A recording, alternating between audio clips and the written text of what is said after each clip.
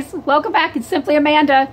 We're doing another freezer meal today. I'm on a freezer meal kick. If you ain't already noticed, there's a reason behind it, and I'll explain it in a few minutes during the video. But today I'm going to work on a freezer meal, and what I'm doing is I'm kind of clearing out the freezer, pulling some old stuff out and using it, and some of the stuff that I've got, I've got to get over there and show it to you. I'll show you what I've got, stuff I've pulled out of the freezer that's old that needs to be used.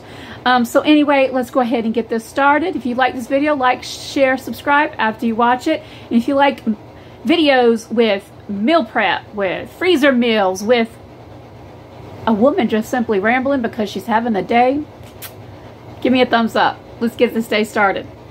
So guys, we got about half a pound of, 2 pounds of hamburger meat in there. I've also got some sausage, Italian sausage. I didn't have it in bulk, but I did have it inside the links, like here. So I'm just going to cut the casings off and put them in there. You're going to need 2 pounds of that as well. So it's real simple to take it out of the casing. You just get it, you put a knife in it, you pull the casing up right here.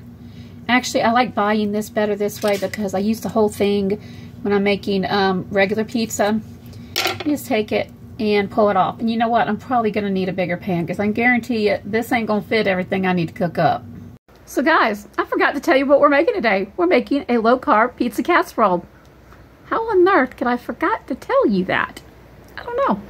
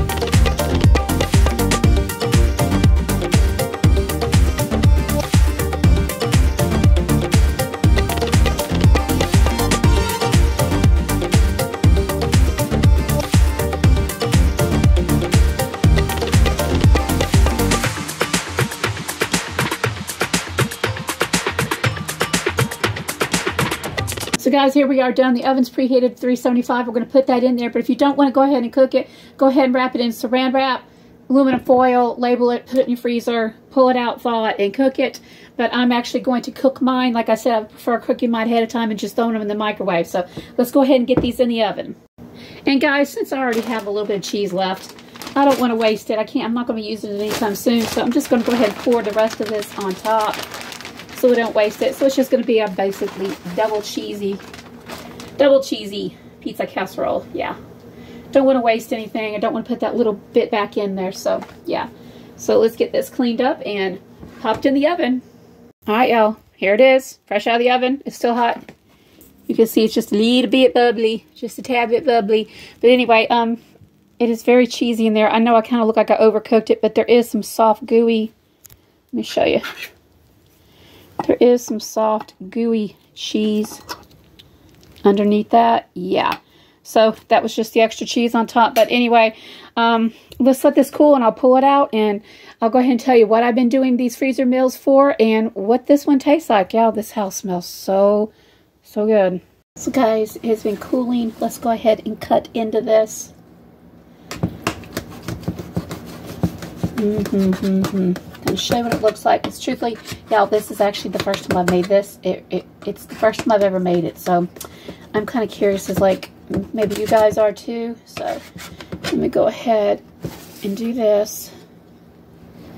And we'll go ahead. This is going to be my lunch. It's going to be dinner tonight too, but I'm just very curious what this is going to taste like.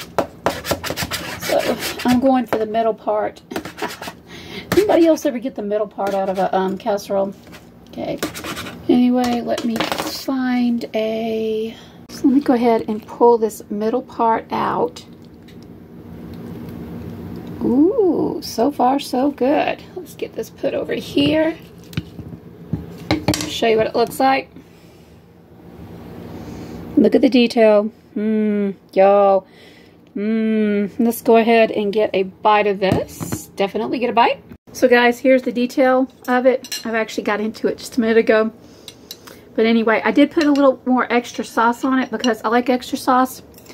Y'all, this is really good. I really think this is going to be a winner around here.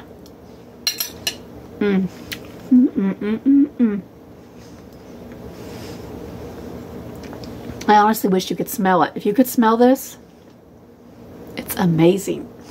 But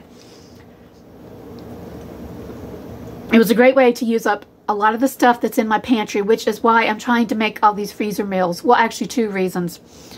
I'll be going on a trip soon, and I need food in the freezer ready to pull out for Richard when I'm not here. So he'll have that covered. As well as that, I'm trying to use up the old stuff in my freezer and my refrigerator, stuff that's been sitting there, instead of going out and constantly rebuying stuff and putting it in there. And I'm not going to say I don't need it, because if I can get it cheap, I need it. I will use it eventually, but there's a lot of stuff in there I really need to get to. And with 2024 coming up, a pantry challenge, yeah, that pantry challenge has already started today, doing my best to get everything in that freezer used up. And it started with this hamburger meat, the pepperoni, the cheese I got at the discount grocery store not too long ago. That wasn't that old. And the, what do you call it, the Italian sausage. So definitely guys. And of course, my pizza sauce from last year, excuse me, the year before last, and this year as well. So anyway, guys, I hope you have an amazing day. I'm going to sit here and enjoy my lunch. And thank you so much for stopping by. If you like this video, like, share, subscribe. You guys have an amazing day. God bless.